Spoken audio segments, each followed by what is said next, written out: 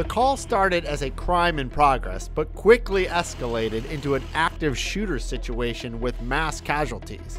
Then, the Orange County Sheriff's Office SWAT team arrived. That's how this multi-agency training scenario began at the now vacant Crossroads of Lake Buena Vista shopping complex.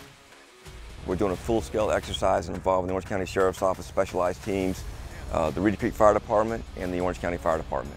Large-scale exercises like this allow the Orange County Sheriff's Office to train alongside other local agencies. When you think about a situation like this where we have an active shooter, we're going to be working with a lot of different agencies. It's good to get together with them so that when something does happen, we're all on the same sheet of music and we're all ready for it. Scenarios like this are meant to be as real as possible, so there'll be explosions and the sound of gunfire. We'll be out here with blanks. We have mannequins that breathe and bleed. We can make it a very realistic scenario and put our personnel through some very challenging situations. After extracting the gunshot victims and securing the building, several OCSO specialty units worked together on what turned into a hostage situation with a barricaded suspect. Getting all the details right for this type of training is key to its success. It took more than 4 months to plan this scenario.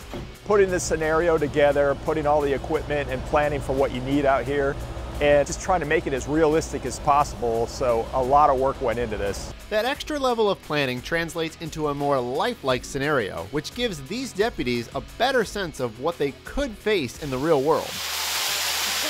This gives us a chance to deal with variables that will come into play that you can't account for when you're setting up a training. So it allows us to work our decision making, our tactics, and our equipment. Back at the scenario, negotiations continued until the suspect began making violent threats and the SWAT team had to breach an office door. The team rescued the hostage, but in the process discovered a suspicious device which was neutralized by the OCSO bomb team. That concluded the scenario. It turned out very well, and I think this was some awesome training.